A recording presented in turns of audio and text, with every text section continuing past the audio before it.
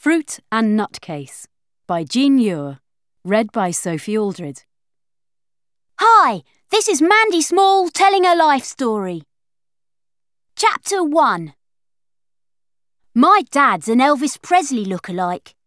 He's got a white suit just like Elvis had and a guitar, and he sings all the songs that Elvis sang. Blue suede shoes, hound dog, love me tender, love me true. He knows them all. I've drawn a picture of my dad being Elvis on my bedroom wall. I'll draw it again now. I'm always drawing on my bedroom wall. When I've filled up all the space, I'm going to start on the ceiling. I'll be taller by then. I'll stand on a stepladder and I'll be able to reach. On one bit of my bedroom wall, I've drawn flowers and butterflies and bees. It's instead of having a garden. As a matter of fact, there is a garden at the back of this house, but it belongs to old Misery Guts that lives downstairs, and she won't let me play in it. It's only a bit of moth-eaten grass and dustbins anyhow. If I had a garden, I would grow all flowers in it. My garden wall is right opposite my bed where I can see it when I wake up in the morning. My people wall is by the windows. Unfortunately, that is all the wall there is, as the room is not very big, and there is a huge, great, enormous, old-fashioned wardrobe just inside the door, taking up loads of valuable space. The wardrobe used to belong to my nan. I hate it. When I was little, like 4 or 5, I used to think fierce monsters lived in it. I don't now, of course, now that I'm older, but I still hate it because it is ugly. I hate things that are ugly. Dad is always promising that he will chop it up and make me a shelf out of it, but so far he hasn't. He's better at being Elvis than at DIY. Sometimes, like if we're having a bit of a party, Dad will put on his Elvis suit and sing Love Me Tender, especially for Mum. Love Me Tender is her favourite. She goes really gooey over that one. Oh, in case there is anybody who has just dropped by from another planet and is thinking, who is this Elvis person? I maybe ought to explain that Elvis Presley was a very famous singer way back in my nan's time. Mum said he was called Elvis the Pelvis because he used to wiggle his hips around as he sang. But Dad says he was the King of Rock, and that is what some people still call him, the King. My dad is a dead ringer for the King. He looks really great when he brushes his hair back and puts gel on it so that it puffs up in front, the way the Kings did. And he wears his white suit and his high-heeled boots, and he sings all these old songs, and Mum loves it. They get all moony and swoony, the pair of them. It's like they're teenagers again before I was born. Once upon a time, Dad used to do Elvis gigs in the local clubs, but he hasn't done one for a while now. Last time he did one, he had a bit of an accident. He tripped over his guitar lead and fell off the stage and busted his ankle. Catastrophe! Dad's always doing things to himself. He's a real disaster area. My mum's not much better. She does the daftest things. Honest, my parents, they're going to turn me into a right fruit and nutcase. I know they are. I try to look after them, but I can't have my eye on them all of the time. Dad gets ever so impatient when Mum messes up the dinner or burns his shirts, but she can't help it. It's just the way she is. Like Dad flying off the handle. He can't help it either. He's just a live wire. He doesn't mean anything by it, but it gets Mum all flustered and nervous, and I have to go jumping in really fast and make them laugh. I can always make them laugh. Usually. When we're having fun together, like when Dad's being Elvis singing his songs and Mum's dancing along to it, life's absolutely brilliant.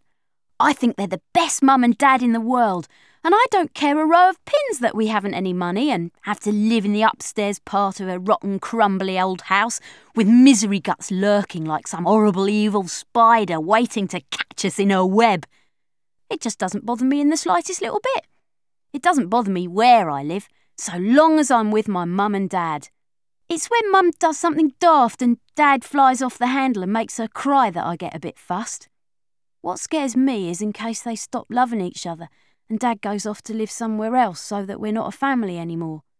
That is the only thing in the universe that I am scared of. I'm not scared of climbing trees to the very top. I'm not scared of big fierce dogs that run barking at you.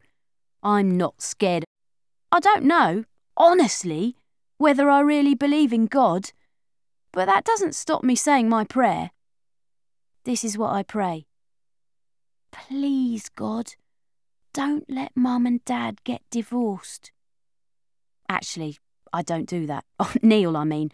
I sort of put my hands together, but I do it under the duvet when I'm lying in bed. I've been doing it for almost 2 years now. 2 years is a long time to keep on saying the same prayer, but it's worked so far.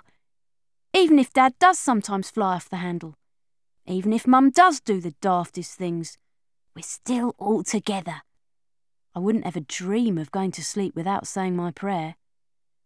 Please, God, don't let Mum and Dad get divorced. Please, God, let them be together forever and ever and ever and ever and ever and ever and ever and ever and ever and ever. Amen. I have to say it 10 times to match my age. The older I get, the more difficult it will be to keep count of all the forevers. But I will still do it. I will always do it.